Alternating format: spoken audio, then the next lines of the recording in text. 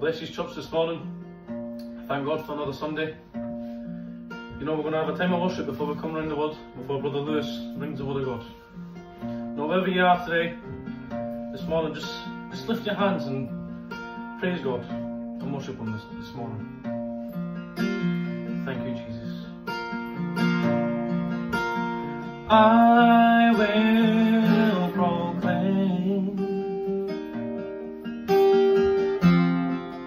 the glory of the risen Lord. Who can compare with the beauty of the Lord? Forever He will be, ever He will be, the Lamb upon the throne, the Lamb upon the throne. Oh, gladly bow my knee, gladly bow my knee, to worship You alone. Forever He will be, ever He will be, the Lamb upon the throne, the Lamb upon the throne. I'll gladly bow my knee, gladly bow my knee, worship You alone. I will proclaim the glory of the risen Lord, who once was slain to reconcile man to God. Forever He will be, forever He will be, the Lamb upon God's throne, the Lamb upon the throne. I'll gladly bow my knee, gladly bow my knee, worship You alone. And I sing praises to Your name, oh Lord, praises to Your name, oh my Lord, for Your name is great and is worthy to be praised. Let's come on His word, amen.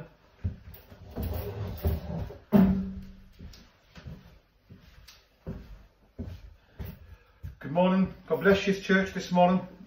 You know, thank God that we can still get the Word of God to us this morning through internet, YouTube and etc. And you know, before we start, I have a message from the Lord, I believe, this morning, just something short I want to speak about. But let's be this morning the people of God that hears this morning. Let's ask the Lord to give us ears that we could hear, with a mind and a heart that we could understand. Because you know, a good word's only a good word when we put it into practice. The book of James said not to be listeners, but not to be hearers, but to be doers of the word. So let's bow our heads this morning and ask the Lord to speak to us.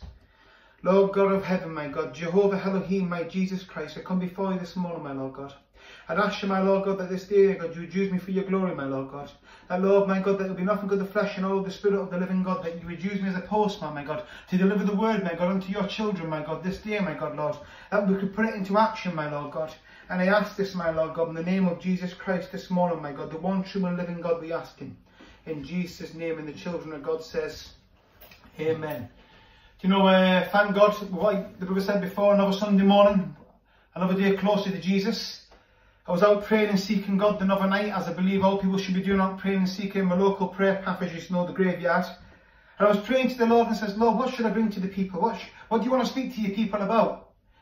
And you know, the Lord led me to a passage of scripture in the book of Matthew. In Matthew 7, 24 to 27, just want to look at 3 verses this morning. I do, and I want to talk about foundation this morning. That's what I want to talk about, foundation. Now we know this is the Sermon on the Mount from Matthew 5 to Matthew 7, so we're going to have a quick overview of it, and I just want to speak about a couple of things that stuck out to me. If I had to put a title on this message this morning, it would be this, what I've written down: are we building on the right foundation? Are we building upon the right foundation? Because as born again believers, as the children of the living God, there can only be one foundation. We can't have many foundations. Christ is the foundation. He is the rock, the eternal rock that we build upon this morning. And because this here, because right doctrine leads to right foundation. When we come to the Word of God and we read the Word of God and we apply it, good doctrine leads to good foundation, which is Jesus Christ, the rock. The Word comes against it. We stand upon the Word of God, and that is the rock which we take our stand upon this morning. Hallelujah. Let's turn our Bibles to Matthew 7, New Testament, the end of the 7th chapter. Now, in previous of what's going on here, the Sermon on the Mount from chapter 5 all the way through. But in chapter 7, verse 24, now he's wrapping it up. And it reads like this: "Therefore, everyone who hears these words of mine and puts them into practice is like a wise man who built his house on the rock. The rain came down, the streams rose, and the winds blew against it. And that house and the wind blew against that house, yet it did not fall, because it had a foundation on the rock. But whoever hears these words of mine and does not put them into practice is like a foolish man who built his house on the sand. The rain came down, streams rose, the winds blew and beat against that house. It fell with a great crash."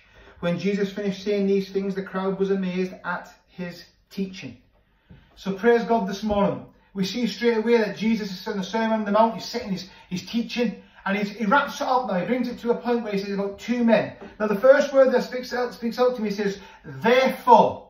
Now what was the therefore? Previous of what all he spoke about in Matthew 5 onwards, he goes, "Therefore." We must look back to see what he was speaking about. He was given the Sermon on the Mount. He was in from Matthew 5, "Blessed is the meek, blessed is the pure, blessed is the peacemaker, the salt of the earth, the city on the hill, the light of the world." And he talks about murder. He talks about forgiveness. He's been all through the Sermon on the Mount, but he hits the pinnacle point now. And he wants to wrap it up.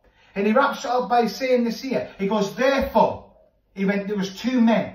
He brings it right into the scope of it now. This is what it's like. In this sermon, Jesus speaks about two types of men. One who listens and one who doesn't listen. But the question is, what one are you? See, we can all be one of these men. We have a role to play. What character are we this morning? Are we the man that listens and puts it into action, or the woman? Or are we the one that doesn't listen and just puts it into our own way? See, to be a successful Christian, we must listen to the builder. And the builder this morning is Jesus Christ. Jesus Christ is the builder. But the question is this morning is this: are we following the blueprint? Are we going to the blueprint, which is the Bible, the Word of God? Are we following the blueprint, or are we just doing it our own way and chucking the instructions away? Because so many people today, when we buy something, a toy, or we build something for the children, especially me, I don't follow the instructions. I chuck them to one side, and when I'm finished, I've got 12 screws too many. And when the child starts playing, it starts breaking, I realise I should have followed the instructions. And it's the same for us in our Christian life. To be a successful Christian and to move on, I'm not talking about success in money in that, right? That's a prosperity gospel. But to be a successful Christian in the Word of God and to build upon the right foundation, we must go to the Word. See, when we look for the Sermon on the Mount, it's the highest standard of living. It's the highest standard of a Christian life. In fact, I would go as far to say it's the perfect Christian life. It's the format for a perfect Christian life if we can keep it. We can't do it our own way. Unless we put the Sermon on the Mount into practice, it will be no good to us, because it's the highest standard of Christian living, and it can change our lives if we allow it to change our lives. You know, so many people say, they talk about how beautiful the Beatitudes are, and the Beatitudes is beautiful, but are we practicing them? Are we peacemakers? Are we giving and not expecting nothing back? Are we forgiving? Are we doing what the Sermon on the Mount tells us to do? Or are we just hearers and not listeners? We'll just hear but do not about it. Because it's the perfect blueprint to build our Christianity upon, if we live by it.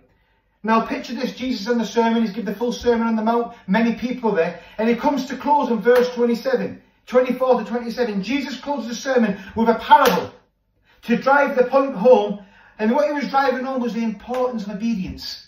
And it's not enough just to hear these sayings. We must put these sayings into practice. We must put these sayings, what we hear about the Sermon on the Mount, many times when we go through it verse by verse and we read it all, we just can't have chapter 5 and not have chapter 6 because we don't like the way Jesus spoke about them. We jump back on the bandwagon in chapter 7. That doesn't work. It's the full sermon or nothing. That's what the Sermon on the Mount is. We take the whole package or we take none of it. We either do the whole lot or do none of it. Because it has the power to change our life if we put it into practice. So when he closes the Sermon on the Mount, he drives the point home about 2 men. He drives the point home with this. It was the importance of obedience. Are we obedient to the Word of God? The Word of God says that obedience is better than sacrifice. Are we obedient to the instructions? Are we obedient to the blueprint this morning? I've got news for it. We can't do it our way. We can't build no longer on the old-fashioned travelling way of foundation, because that foundation was a dodgy foundation. That foundation was built upon craft, shortcuts, lies, our law unto ourselves. I've got news for you, there's no such thing as a traveller's law. We thought we had one, but it doesn't exist. It's within our minds. It doesn't exist. It's not there. So these things, when Jesus begins to say, if we put them into practice. Now I just want to look at the wise man for a second. And I've written a few things down. The disciple who hears and does what Jesus commands is like a wise man who built his house on the rock. His house was referring to his life, has a solid foundation in Christ. And when it batters by rain and wind, it will not fall. Do you know how many times I'm 9.5 years down the road in Christianity, 9.5 years saved, praise God.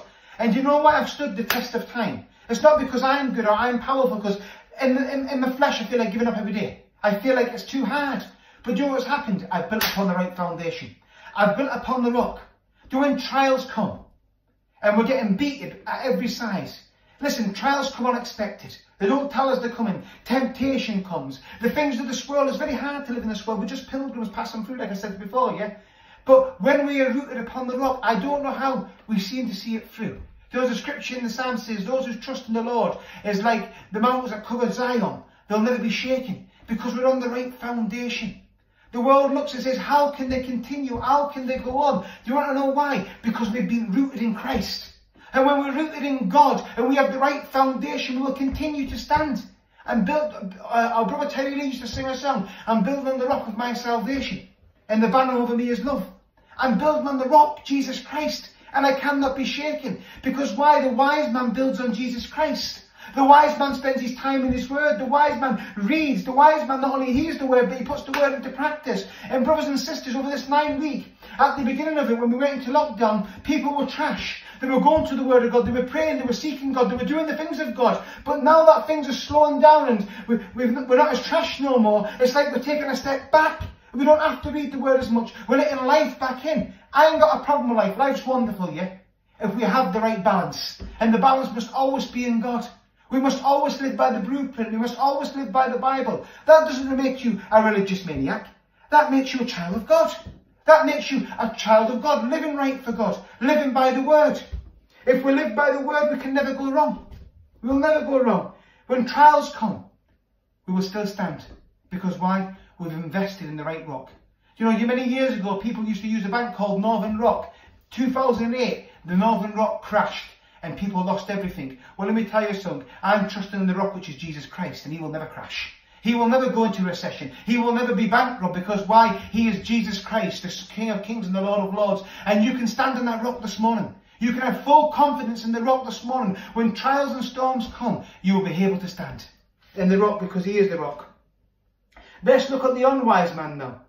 Now, the other man's house might have looked the same, but it didn't stand the same, because he was a law unto himself. You see, when Jesus speaking to the crowd here, and I want to bring it into our level now, it is, many people profess to be Christians. Many people, I meet them all the time, hallelujah, I'm saved. But sadly, their lifestyle does not meet their profession. When they profess to be a Christian, they profess to love Jesus. I've built upon the rock. The house might look the same, but it won't stand the same when trials and things come in their lives. It looks the same, but it will not stand the same, because he is a law unto himself. And when the rain comes, it began to sink, because his foundation was not in Jesus Christ. His foundation was in Jesus. His foundation was in the things of this world. This was the man that says, I don't really need the instructions. I can do it my way. Do you know we have Christians today among flocks who is a law unto themselves.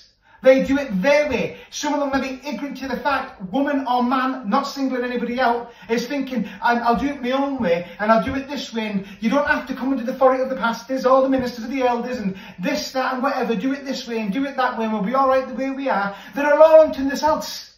And what they're doing is basically, is rebelling, saying, we don't need the blueprint. We don't need to come to church on a Sunday. Have you heard that one? I can have church in my own home. The Bible says don't give up meeting together. You don't have to go to the prayer meetings. I can pray in my own home. Well, in the early church, they devoted themselves to the apostles' teachings. You don't have to do that. You don't have to go witnessing. You don't have to do these things. You don't have to do these things. And what happens? They become a law unto themselves. When you bring them to the Sermon on the Mount, well, I like this, but I don't want this. It doesn't work, church. It's either all of Christ or none of Christ. There's no in between. There's no grey area this morning. We built it. He was on the right foundation. And in that time, he will never shine right because he never had the right foundation. See, these people that profess to love Christ, that I'm building on the rock, when the trials come in their lives, and when things get hard and family circumstances or circumstances of the world, they begin to run back to the world. They begin to cry, where's God? Where's this? Nobody ever helps me. Go on pity trips. Because why? They never had the right foundation.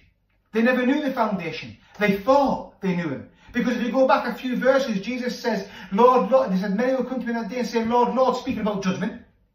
Many will come to me that day and say, I never knew you. You've put a show on. Travelling people is a fact. They should be in Hollywood. We're the greatest actors known unto mankind. We can put on the mask. But are we the genuine article this morning? Are we the wise man? A man put it this way. A false profession will only last until judgment comes. Sometimes it's judgment in the form of trials of life, like the person who receives the seed of God's word and the shallow heart in Matthew 13:4-9. The commitments fail when the testing comes. Many people have professed faith in Christ only to deny their faith when life becomes spiritually costly and difficult. When life becomes spiritually hard, when we hit dry areas, how do these Christians still continue? People say they're religious maniacs. No, they're not.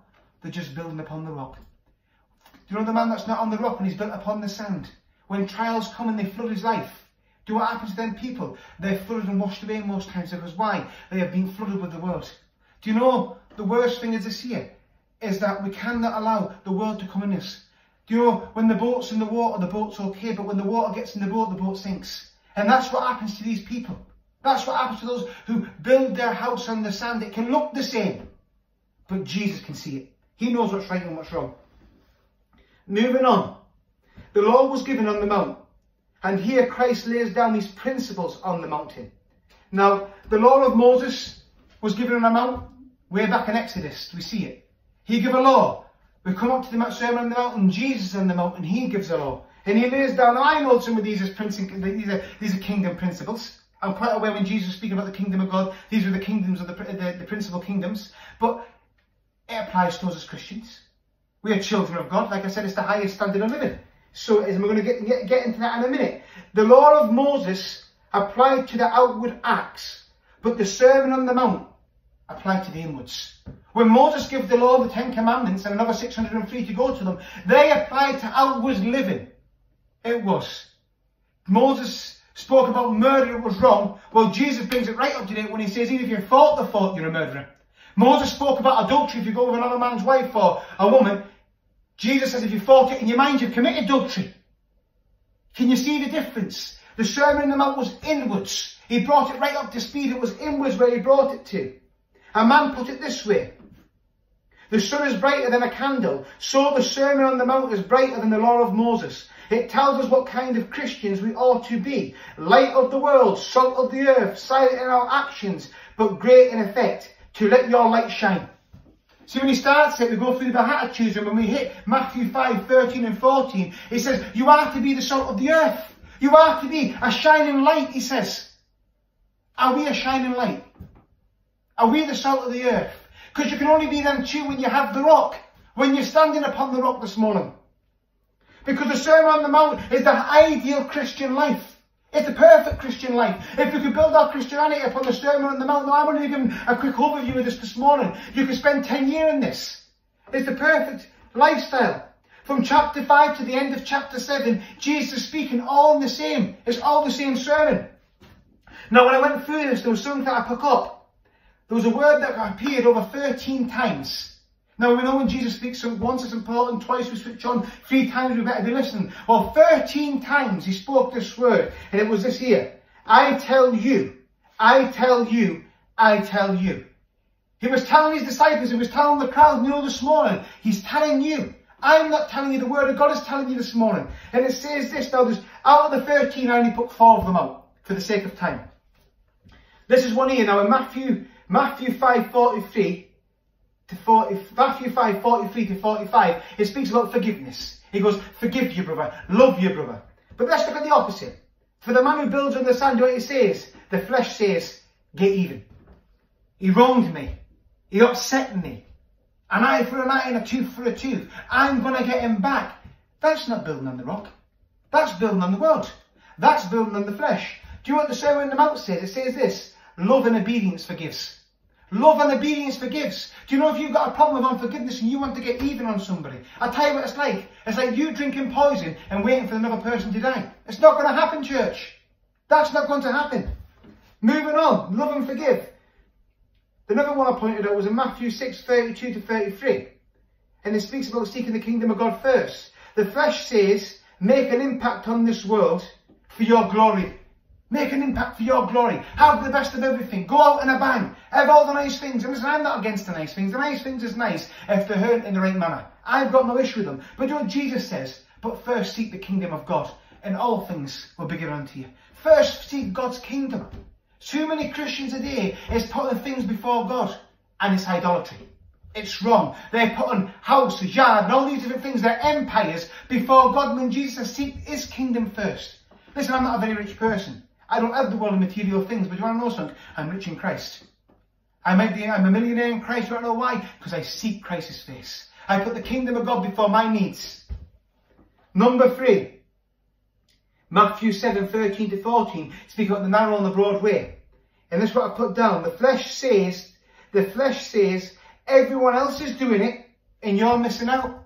Everybody else is doing it. Because all them other ones who are professing to be Christians is doing it, doesn't mean you do it. See, the thing we've got to remember, I don't stand my standard on men or women. My standard I put on Jesus Christ because he's perfection. He's the author and the perfection of my faith. Because everyone else is doing it, doesn't mean that we should be doing it. Jesus says this, that you will know them by their fruit. He says you will know them by the fruit. Because they're doing it, doesn't mean we do it. There's no worse when a Christian professes to be a Christian, and he's got the things on the fiddle. When he's telling lies, he catches up. He's not building on the rock. Matthew 6:4 to 3. The flesh says, boast about what you are doing and giving.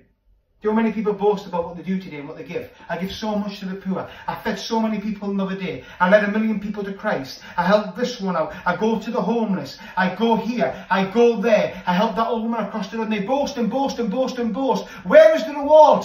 The Pharisees love to boast. Remember, the Pharisees have heard this. The Pharisees love to boast and know what they are and what they did. Do you know what Jesus says? To whatever you do not let your left hand see what your right hand gives. You do it in secret, and your Father in heaven will reward you. You know, for the one that boasts, they lost their reward. Save your reward for God and give the glory unto God. I don't want the praises of man. I want the praises of God, and give praises back unto God. That was 4 out of 13. And you know, if you had to be honest this morning, brothers and sisters, you know it's right. You know it's the truth this morning.